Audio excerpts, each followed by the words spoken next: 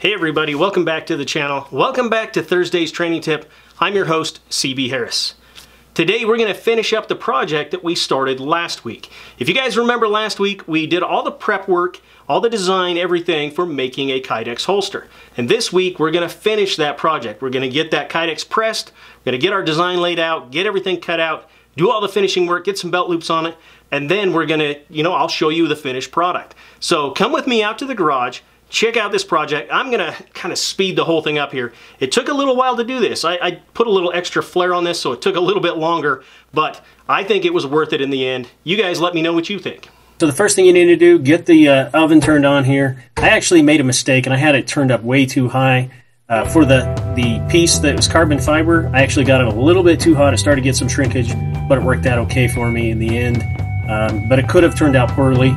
I did figure out that I had the temperature wrong and got it right the next time. So I got it in the press. It needs to sit there probably at least 10 minutes. Once that's done, I get the next pieces in. Make sure that they get heated up. I had figured out the oven by now. So then we just lay those consecutively on top.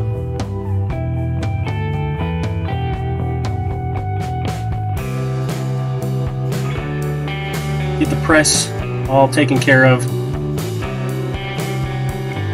And then we can clamp it all down.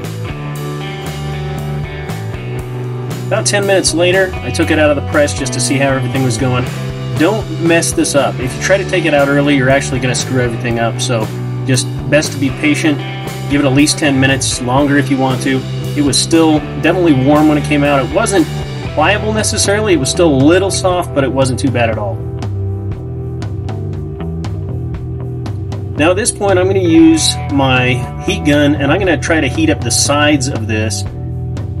My thought here is I want to actually kind of curve the holster around. That way it can be used a little bit more comfortable for your body. As you can see, it worked out pretty well. Now we need to transfer our design over and I'm just going to freehand it. This is usually what I do. Sometimes it works out pretty good for me. There's other times where it doesn't turn out perfectly, but it seems to work out okay most of the time. Now I'm going to use my scroll saw and we're going to cut the top pieces. I just have them, they're still stuck together. I'm just going to cut out the shape that I drew on there. Then I need to transfer that over to the rear piece. And I do this because I need to make sure I don't transfer it exactly. I need to leave the sweat shield in place and draw it separately, otherwise it wouldn't be there if I cut it exactly patterned after the front piece. Now I'm going to lay out where the holes are going to be. Again, I want to make sure I have a border around this. It just looks better if it has some sort of border around the eyelets. Now I'm going to clamp it together, make sure everything is lined up perfectly, and then I can drill the holes in there. And I'm going to be putting some Chicago screws in first, and my point behind this is to hold everything together, but I can still take it apart and make sure I can get everything, all the dirt and debris and everything like that out of there later before I actually permanently attach these things together. Safety first, and now we're going to use the belt sander, clean everything up, all the major edges that we can. Belt sander works really good for this. This is, I believe it's 300 grit on here, and it doesn't take off too much or too fast, but it works pretty well. Now at this point I'm going to be laying out my extra design, all my cutouts to show through the red from the sandwich layer. As you can see, we got everything done. I drilled some holes in it to just kind of make it interesting, plus we have some cutouts. Now all the radiuses like these that we weren't able to use the belt sander for, we're going to use the Dremel sander. And this is just a small sanding drum, and we're going to clean all this up. Alright, now I'm going to use some 600 grit and 2000 grit sandpaper. And I'm going to take this into the sink, and that's going to get it all polished out. So at this point, I'm going to be pressing the eyelets. And I found that if you give it a little squirt of WD-40 in here, it works a lot better.